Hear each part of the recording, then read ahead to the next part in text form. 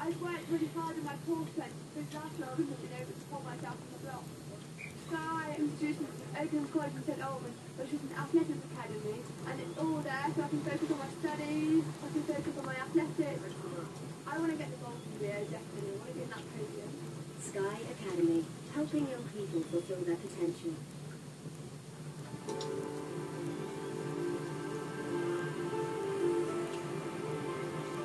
You're watching Skysports News HQ, your home of sports news. Sure sponsors this program.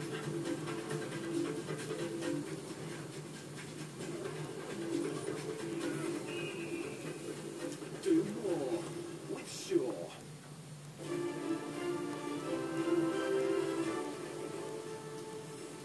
Oh yes, it's deadline day, and it's the business end of deadline day. Where are we now? 1 hour, 59 minutes and 33 seconds to go. Stay with us. We've got two more guests now joining us here in the studio to bring us through to that deadline. Now Quinn Paul Merson here with us right through to the bitter end, to the deadline and beyond.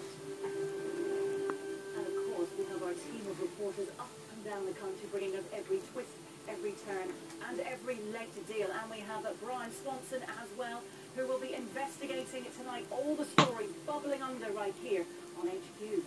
Absolutely, Haley. From 9 p.m. tonight, right now, clubs have until 11 p.m. to submit what's called a deal sheet. That's an agreement reached between the clubs and the players. It must be in by 11. If it is, it buys them a little bit more time, because that means the league gives them special dispensation to complete the paperwork by 1 a.m. at the latest. We'll keep you across all the deals in the Football League as Thomas Ince edges ever closer to a loan deal with Derby, and Accrington sign a former Real Madrid and Liverpool midfielder. Let's take you first, and we start by heading to Everton. We learnt the news about Aaron Lennon not going to Stoke, perhaps on his way there, but to bring us all the full and correct details, Alan Irwin.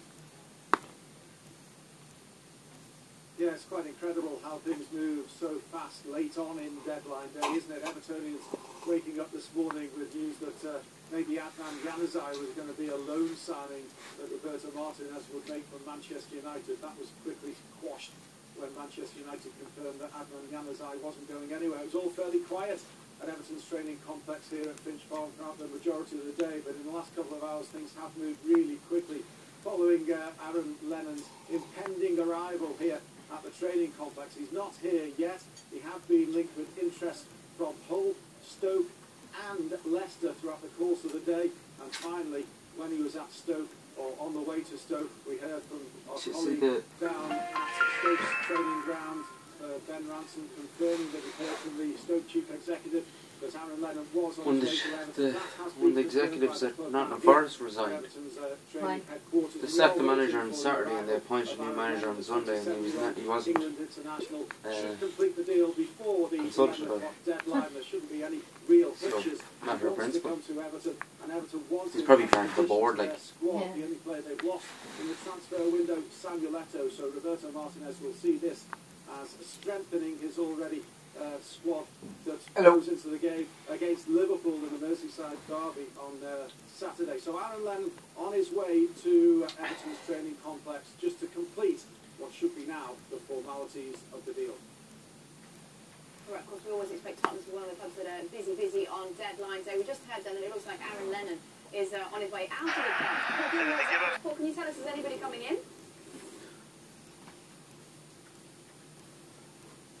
Yes, Kate, we're still expecting one in, and that is Dele Alli from MK Dons, the midfielder. And Everton want him as an addition to their squad. The only more league goals than any other player in the top 4 divisions of English football. We expect that to be a £5 million deal. He will be loaned back immediately to MK Dons for the remainder of the season. Some news I'm just hearing in the last few moments. I'm hearing from sources close to the player that talks have broken down between Etienne Capoue and West Brom. That now leaves him in limbo. What next for Etienne Capoue? Will he have to remain a Tottenham player? Also, Ali Bauer, Capoue, Kiriket, still no word on those players who were tipped as potential outgoings here at Tottenham. And Aaron Lennon, as you've been hearing, still no official confirmation here at Tottenham, but Aaron Lennon looks set to be an Everton player, as you've been hearing, for this weekend's game against Liverpool. Very strong coach. More from Tottenham shortly, more from QPR coming up, because we've got Top some four interesting divisions news of from English QPR football. fans watching tonight.